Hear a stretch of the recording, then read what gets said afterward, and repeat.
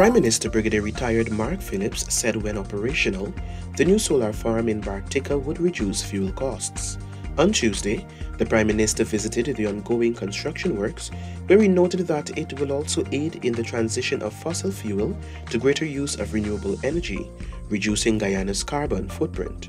The Prime Minister is optimistic that the solar farm, which is in keeping with the government's Low Carbon Development Strategy (LCDS 2030), will aid in the overall development of the town. It will also help in terms of the expansion of business in this community, because you have additional energy, right?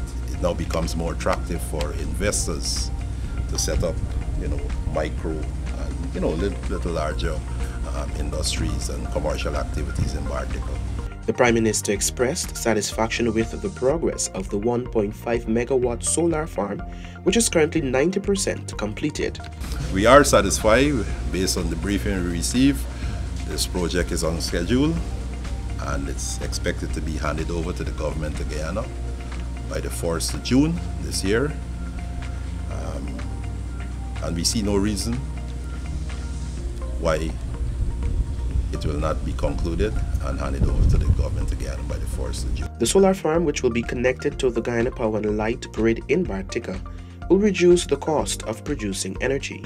Prime Minister Phillips also applauded the fact that 95% of the workers are Guyanese.